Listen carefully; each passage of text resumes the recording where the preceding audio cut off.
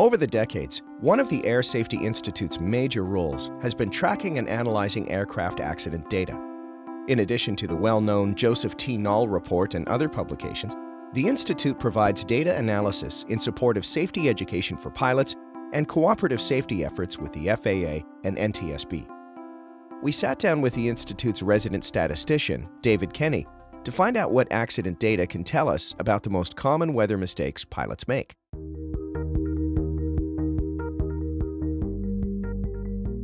The great problem with VFR flights is attempting to fly VFR in instrument conditions.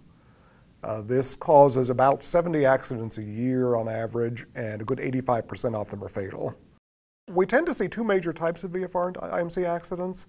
The first is when the weather begins to close in, typically on a longer cross-country flight, and the pilot is unwilling to land at an intermediate stop or divert until conditions become dire.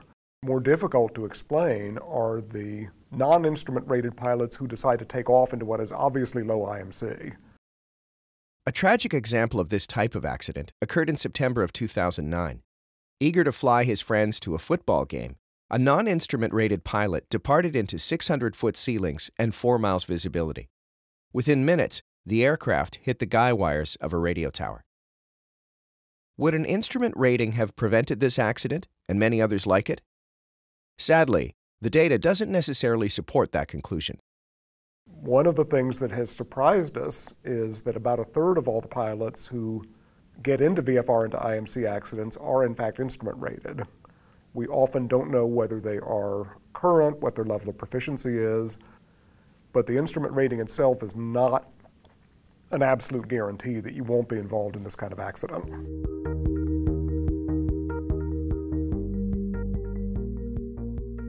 You might expect that most IFR weather accidents would result from pilots going below minimums on approaches or perhaps encountering ice or thunderstorms. More typical on an IFR and IMC accident is a loss of control en route or an accident during the first approach or the initiation of the first missed approach. In many ways, these accidents look disturbingly similar to their VFR counterparts. I was surprised when we looked into this to find that only about 40% of the IFR and IMC accidents are caused by the pilot continuing the descent below decision height or minimum descent altitude. In more than half of them, about 55%, the pilot just loses control of the airplane. Such accidents testify to the inherent difficulties of flight without external visual references and the perishable nature of instrument flying skills. Solid answers about flight time and recent experience are hard to find, but for many pilots, it would appear that old instrument flying experience is little better than no experience at all. This is conjecture, but I suspect that a lot of these accidents involve people who have not flown in instrument conditions regularly recently.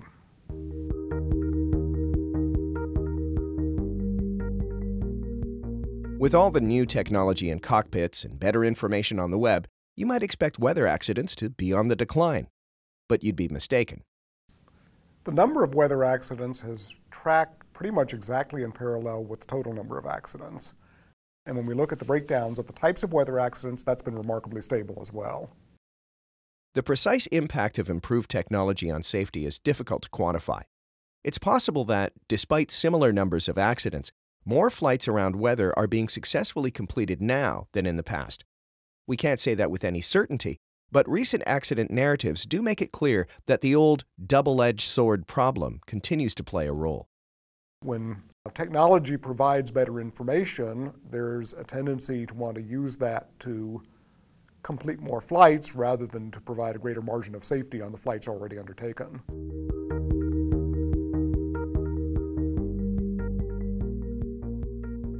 Of course, it's entirely possible that future technological innovations will lead to greater safety gains. Even so, weather will always demand respect from pilots. People need to realize that in difficult weather, you can get yourself into trouble very, very quickly. By the time you realize there's a problem, it may be too late to do anything about it. In the end, the best prescription is education, preparation, and self-awareness. Even if you're not especially interested in weather as a phenomenon, you need to recognize its threat potential. And you need to take whatever steps are compatible with your psychology to make sure you give yourself an adequate margin away from the kinds of weather you or your aircraft can't handle.